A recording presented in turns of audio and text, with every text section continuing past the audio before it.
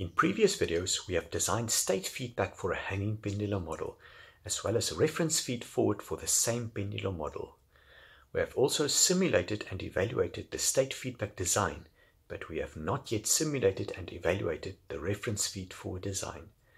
In this video, we simulate and evaluate the reference feed forward for the hanging pendulum model.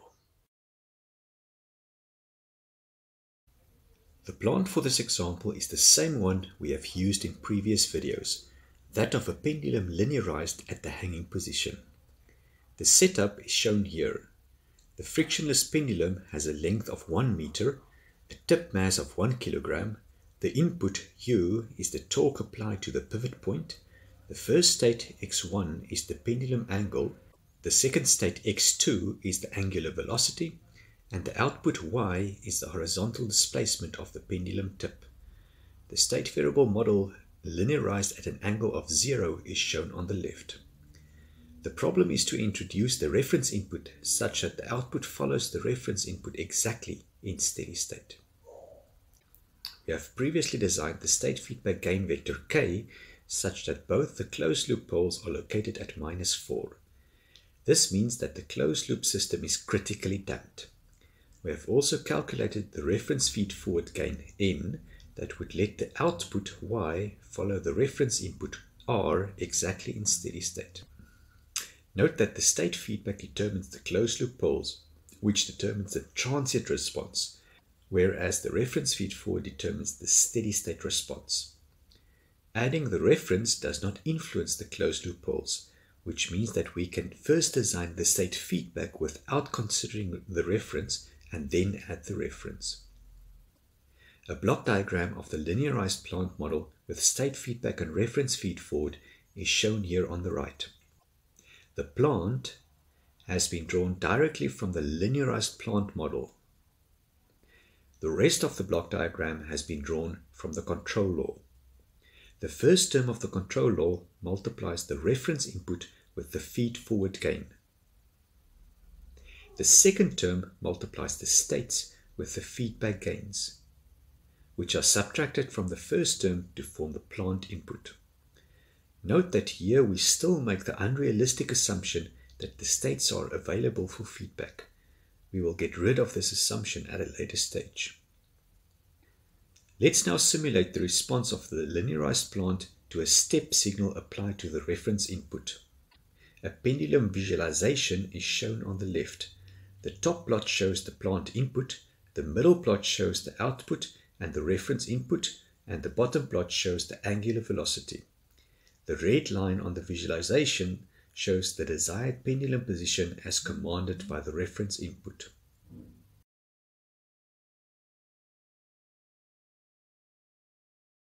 We can see that the steady state pendulum position is indeed equal to that commanded by the reference input, which confirms that we have calculated the reference feed forward gain correctly. Let's compare this response to the response of the pendulum with state feedback, but without a reference input. This simulation is the same as in a previous video where the initial pendulum angle is 45 degrees.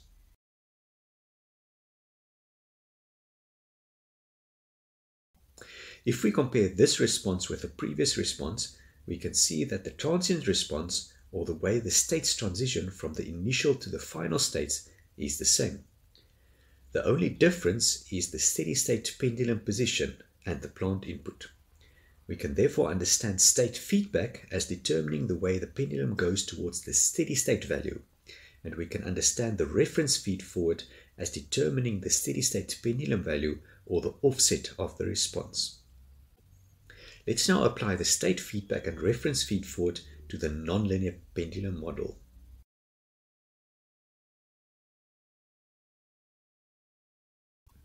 We can see that there is a noticeable difference in steady state value between the reference input and the pendulum output.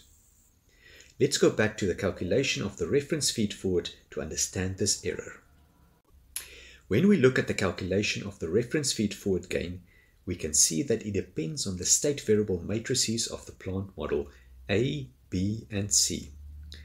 If the plant model is inaccurate, then this feed forward gain will be inaccurate and will cause a steady state error. For our example, The linearized pendulum model is a bad approximation of the nonlinear pendulum model far away from the linearization point, which means that we can expect a steady state error for commanded pendulum positions far away from the linearization point. If we look at the block diagram, we can understand the reference feed-forward as follows. Based on our knowledge of the behavior of the plant, we calculate what the gain should be that we multiply the reference input with, such that the output is the same as the reference input in steady state. However, there is no direct comparison between the reference input and the output, which means that the system cannot correct a steady state error if one occurs. This could be caused by an inaccurate plant model, but also by constant disturbances experienced by the plant. Later in this module, we will look at integral control, which has the ability to force steady state errors to zero. If we look back at what we have seen in this video, we can conclude that the reference feed-forward is a viable approach to introducing the reference input if the plant model is accurate and the plant does not experience constant disturbances, or if the steady state accuracy is not very important for the application. If this is not the case, then one should use a different approach, such as integral control.